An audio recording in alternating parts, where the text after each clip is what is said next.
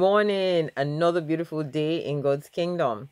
Today we're going to take a look at quite a dramatic incident. Let's see what it is in the book of Acts, and we're in Acts chapter 9, and let's read what it says from verse 1.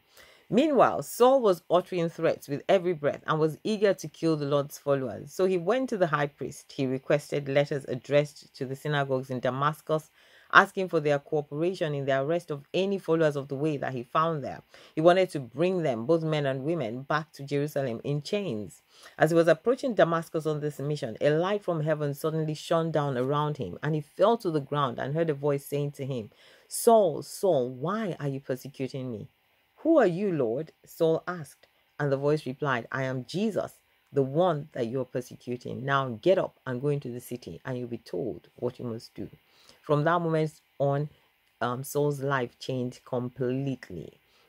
Suddenly he realized that he was called of God. Suddenly he realized that the people that he had been persecuting, thinking, they were offending God, were actually doing exactly what God wanted them to do. And he himself became one of those disciples. In fact, about a quarter or thereabouts of the New Testament is believed to have been written by Paul, who was formerly called Saul, as we find here.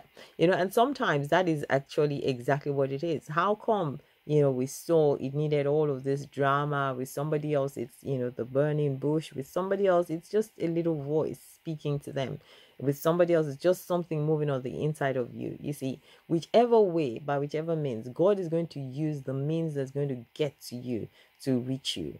And God is speaking to you. Even right now, you are listening to this message. You might actually have that on the inside of you. That voice just talking on the inside of you, saying, "Hey, why don't you come into a deeper relationship with God?" And if you hear that voice, don't resist. That is God, your Father, calling you. Take some time out and spend some time with God, and the Lord Jesus will reveal himself to you. God bless you. Have a beautiful day.